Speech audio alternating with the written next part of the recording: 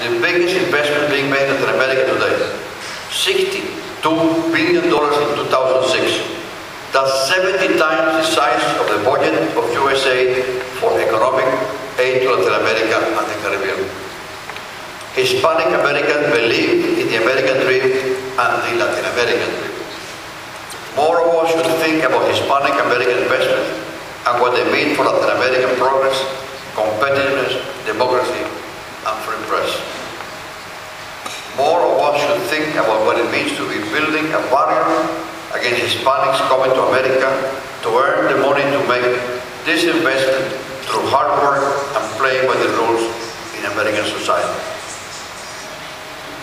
More of us should realize that people flowing north and money flowing south is not the best solution to Latin America, but that economic progress among the bottom million is.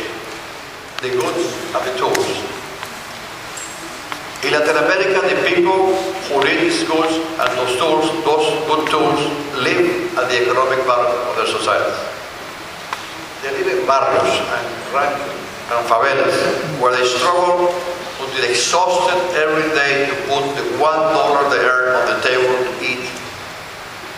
Because of hunger and poverty and crime and insecurity, their horizon line for threats is measurable in minimal tools and skills.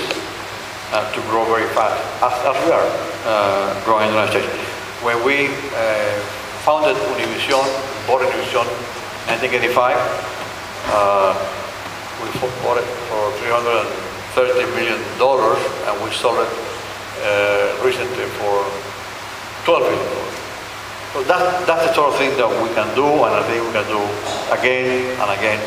Hopefully as successful as Univision, maybe not, but we can do again and again and again and again. Because we have we've released a lot of energy now that we have to put it to work. Thank you.